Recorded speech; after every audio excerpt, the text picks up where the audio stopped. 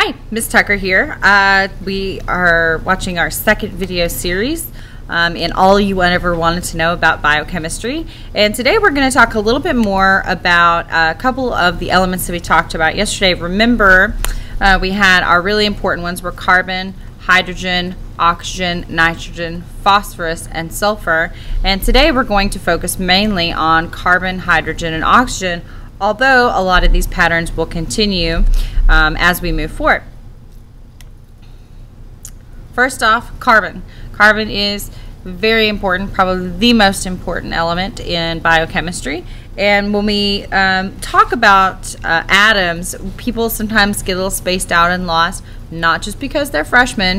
It happens to everybody, and that's because they're really hard to think about. They're really, really small. We can't really see them without the aid of some really powerful tools. So what we like to use with freshmen to keep them on task are Molly-Mod.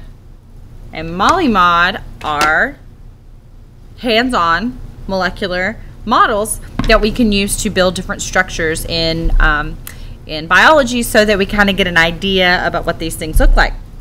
So carbon in Molly-Mod land looks like this, and black, the color black, will always represent carbon. So anytime you see black like this or this or this, get that a little bit closer, that's always carbon. Some important things to know about carbon.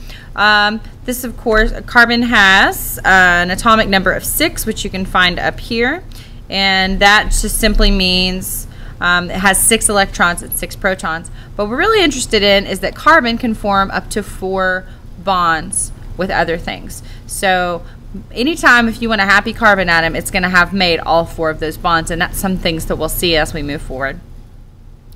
Carbon can also form long chains. Carbon, and that's why when you hear somebody say that all life on Earth is carbon-based life, that's because carbon can form really long chains with itself, and I mean huge chains. Think about like a plastic bag. All of that structure, if we zoomed all the way down, would just be long repeating chains of carbon. That's really important. Some other interesting facts about carbon are that about 20% of the weight in living organisms is carbon. So if you took it all apart, you would find that 1/5 of every single thing in me or you or your parents, each one of your parents, of course, would be carbon. And the carbon atoms in your body were once part of carbon dioxide atoms floating around in the air. And how that happens is a very cool story. We're getting a little ahead of ourselves, so we'll kind of put that on pause for now. And it is the 4th most abundant element in the entire universe, which I think is pretty cool to think about. So carbon is everywhere, which makes sense that life would have evolved with a carbon as its base. So let's move forward. Next we have hydrogen. Hydrogen has an atomic number of 1, which you can find. This is a little kind of stylized periodic table entry. And these are just some different representations of hydrogen. We've got hydrogen gas here, which is H2. And you also see H2 on this because for a long time, and I think some universities are still doing research to figure out if we can use hydrogen gas to power cars. And the reason that we want to know that, and we're looking at it as a source, is because hydrogen is the most, like #1, the most abundant element in the entire universe. So it seems, if we could figure out a way to safely, because it is very explosive, hydrogen gas anyway, if we could figure out a way to safely use it for car fuel, then that would be great because it is everywhere. Hydrogen can form 1 bond, so we're always only going to see it forming 1 bond with something else, whether that be carbon, like in this example we've got 1 carbon and 4 hydrogens, or in the case of water, where we've got 1 oxygen and 2 hydrogens. It only forms 1 bond per hydrogen atom. And another cool thing about hydrogen, it's about 10% of the weight of any living organism. Mainly you see it, especially in humans, you see it in things like water, which is a big deal, and protein and fat. Moving right along, the next one that we're going to talk about is oxygen. Oxygen has an atomic number of 8, and it can form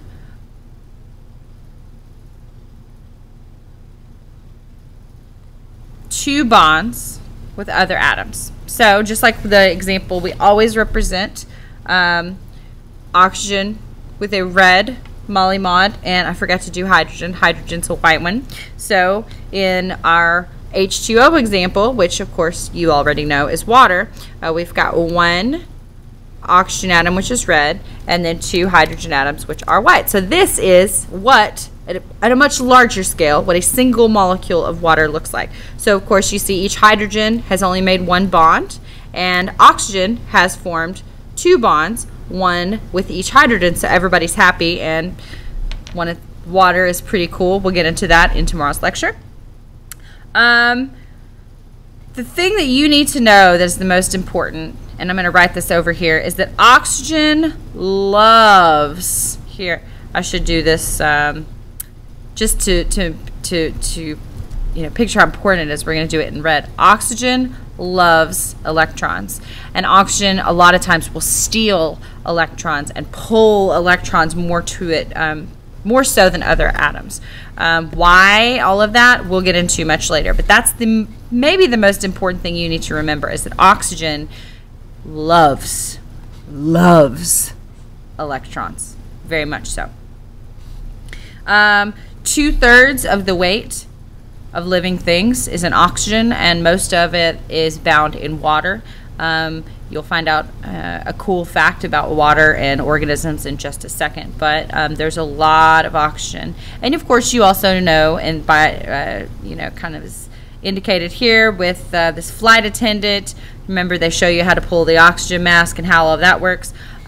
We require our oxygen to breathe, as do a lot of organisms. Just about every animal on this planet, not all of them, but just about every animal on this planet requires oxygen to survive. So it's very important, and these are some lungs, and that's kind of a creepy thing that I don't know what that is, but we're just going to ignore that picture for right now. And then oxygen is the 3rd most abundant element in the universe. So just in carbon, hydrogen, and oxygen, let's see, hydrogen is the most abundant element in the universe. Oxygen is the 3rd most abundant element in the universe, and carbon is the 4th. So there you've already got some pretty important elements that are the basis for most of the life on this planet. The last thing that we're going to talk about today is chemical bonds. And a chemical bond is defined as when atoms share or swap electrons to form molecules and compounds. In chemistry, you'll focus a lot more on the individual elements. Remember, our important elements are, of course, CHONs, carbon, hydrogen, oxygen, nitrogen, phosphorus, and sulfur. But in chemistry, you'll focus much more on the individual elements. In biochemistry and most of biology, we are really interested in the molecules and the compounds. So molecules and compounds, and you don't have to know the difference between those. You can call them either one for as far as I'm concerned. This is an example of a molecule, and it's called NaCl, which you may or may not know is table salt. So that's the kind of salt that you put on your eggs in the morning, but not too much because it can cause health problems. The other one, another type of chemical bond that we're going to look at is this kind of bond, and of course you all saw this in my cute little Molly mod. It's kind of like a Mickey Mouse structure, right? But in this particular diagram that you're looking at over here, this guy is oriented like that, where you've got oxygen and hydrogens coming together. So these are 2 different kinds of chemical bonds. You don't have to know the difference for them right now. You just need to know that there are different types of chemical bonds that occur. And just to kind of wrap up some important terms and ideas, you need to know what a chemical bond is. You need to know what an atomic number tells us, which is the number of protons and the number of electrons, and most of the time those are the same. And also you need to remember how many bonds each atom of carbon and hydrogen and oxygen can form. So just a quick review, carbon can form 4 bonds. Hydrogen can form, anyone? 1 bond. And oxygen can form 2 bonds. So if you need to go back and watch the video, we covered a little bit more today. Be my guest. Don't forget to take the QIA quiz before your class meets. And have an excellent evening. I'll see you very soon.